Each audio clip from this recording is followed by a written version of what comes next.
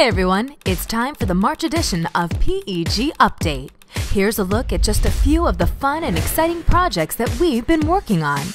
We shot and produced a documentary for the University of Akron that gave fans a behind-the-scenes look at the Zips MAC Championship game victory over the Ohio Bobcats at Quicken Loans Arena. Also in the sports world, our live events team was busy producing hockey at the Covelli Center in Youngstown, Ohio, where we put on the video board show and create all of the graphics and videos for the USHL's Youngstown Phantoms. And that wasn't all. We worked with our friends at the Ohio Athletic Committee on the production of the 2013 OAC State Wrestling Championships, a two-weekend event attended by thousands of fans and wrestlers from all over Ohio.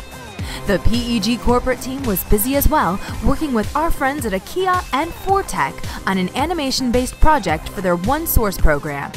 We also produced videos for Simon Roofing and Simon Surfaces, showing off some of the benefits of their great new products that will be shown off at trade shows all across the country.